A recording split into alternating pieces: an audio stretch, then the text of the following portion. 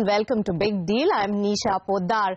Now, as you know, we have two special guests on this edition of Big Deal. So let's go straight across to what's piping hot on Big Deal this week. And I would say the investment banking team at Credit Suisse, as per the league table sourced from an independent agency, Credit Suisse, remember, is topping the charts. Look at the numbers, and I have some data with me here, which has been sourced from an independent agency, and year-to-date share of wallet in the investment banking is 14%, which is the highest. Mergers and acquisition is 19%, again the highest in terms of the global investment banks in the country. And in terms of deal value, it's a whopping $5.4 billion, ahead of the other global investment banks. So let me introduce to you the gentlemen who are really making this possible.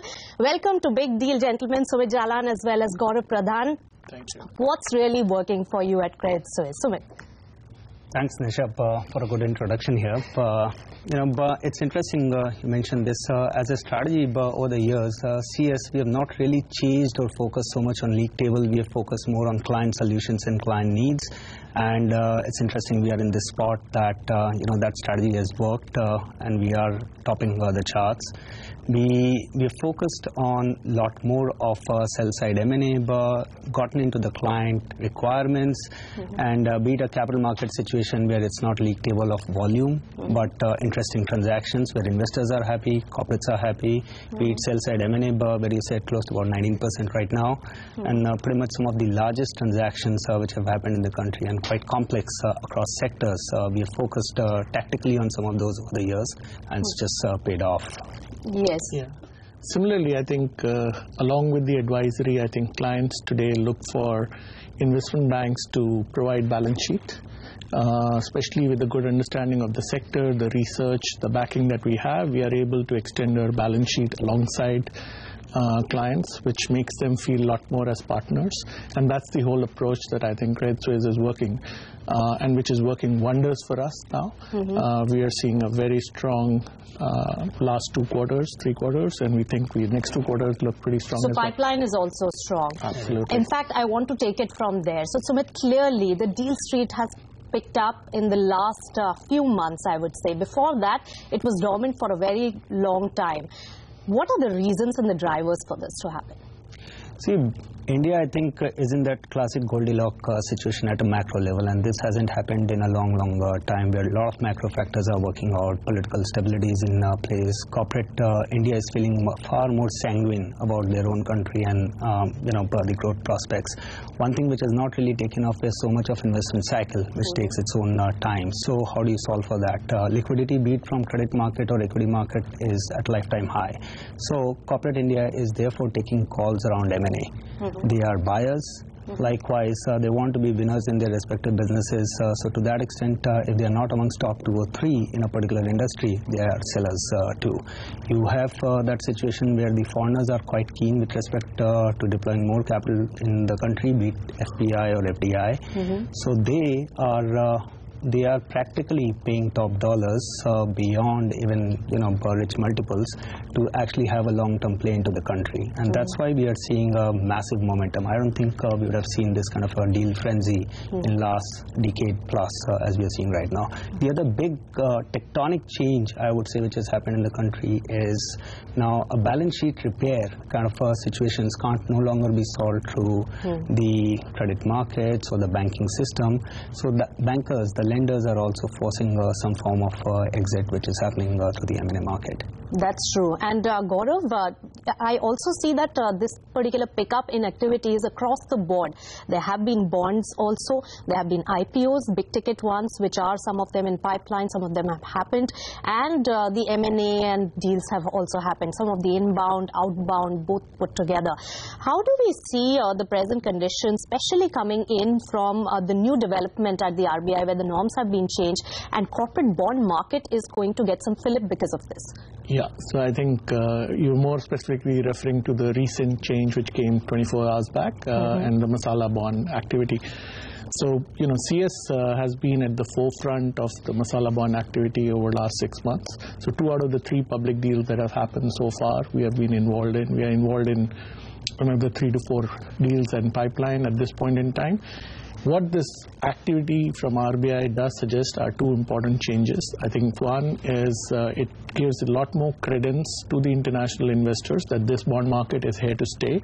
Banks accessing this market will widen and deepen both the kind of issuers from India, and then that attracts more and more investors as well. So I think the whole segment is very positive. The other thing also is we think this is going to be positive for local interest rates and transmission of credit into local markets outside of the banking sector, which is what RBI has been hinting at.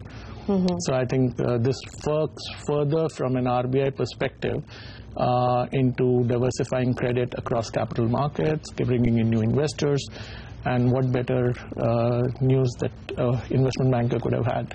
Investment bankers, good news, but probably not for the conglomerates. Sumit, you've been in touch with all the big ones, and now the bank's exposure has been limited to the big houses in terms of the number and the amount that can be really given. You think it's going to be a constraint? And we are already seeing a lot of financial management and a lot of mergers also happening by way of managing the cash in difficult situations as well.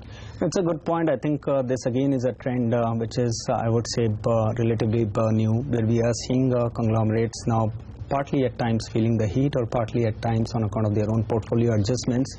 I think on the capital side, I still feel that it's diversification of sources. So if a banking channel, there is a limit which comes in, the capital market solutions do come in, such as masala, etc. So I think it's less driven by the capital constraint. It is more driven by their own desire around whether they want to be the seventh player in a particular business or they want to be the top three. And second, I think conglomerates also would want to differentiate between some who are sitting on healthier balance sheets and businesses and some who are unfortunately not.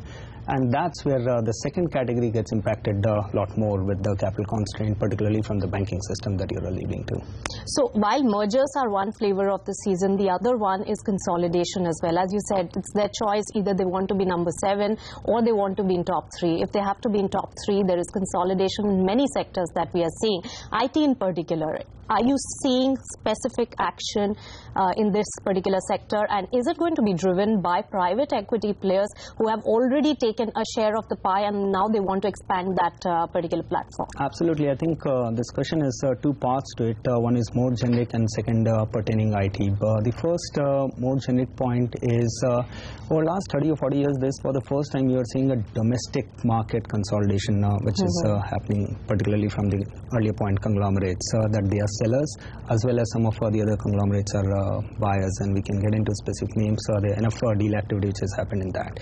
On to your second point, I think it's driven more not in the large IT space but more in the mid-cap IT space, and partly see IT particularly is a business partly of scale, and valuations also follow scale. So we saw 5 or 6 years back where an HCL went and acquired a couple of assets, became larger. There was always that big 3, big 4, and then we saw Tech Mahindra, Satyam consolidation happen, and that completely transformed NCL as a business and Tech Mahindra as a business, and we talk top 3, 4, 5 now. Likewise, some of the other mid-cap IT firms and back now with more private equity money, and there has been controlling transactions which have happened in the space. There is far greater desire and appetite to play the scale game. It helps operationally and it helps re-rate the multiples also. So absolutely, it's a trend to stay here. So one more point. It's just very recently that Infosys has given a gloomy picture for future. If one of the top 5 bellwethers in the IT sector is facing the heat, then the others would be forced to consolidate as well. I would say, see, you got to dissect the IT businesses into their respective niche, particularly if you're talking the mid-cap IT space. Partly what you're saying is true, but they operate in respective niches. And I think the consolidation also is because you, when you're dealing with niche businesses, you can club 2 different niches and create a larger operation out of it, and not necessarily be driven so much by the headline international macro downturn which an Infosys do get impacted with.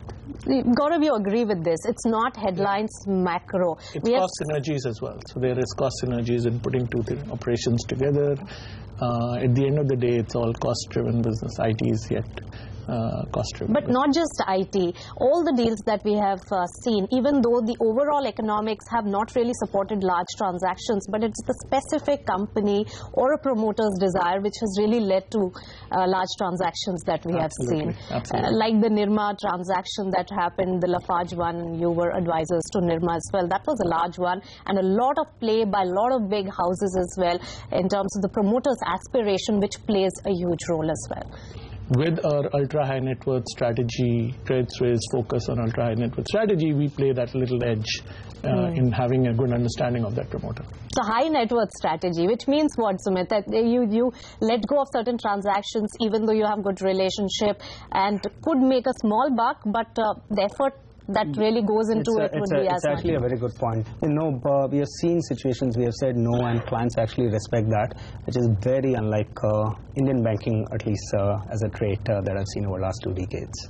But how difficult is the scenario in getting a mandate also? Is there still a very small pie for which all the investment banks are just queuing up, and it's quite a hectic space to be in? It's reasonably similar to your business. Hunt for news, hunt for deals, and it's very competitive. I would say stakes are very high for you guys.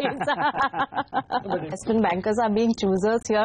That's news. But anyways, we'll take a short break on that particular bit. But we will talk specifics about which sectors are going to see maximum amount of deal flows and also because of what factors. So stay tuned to Big Deal. We'll be back in a short while.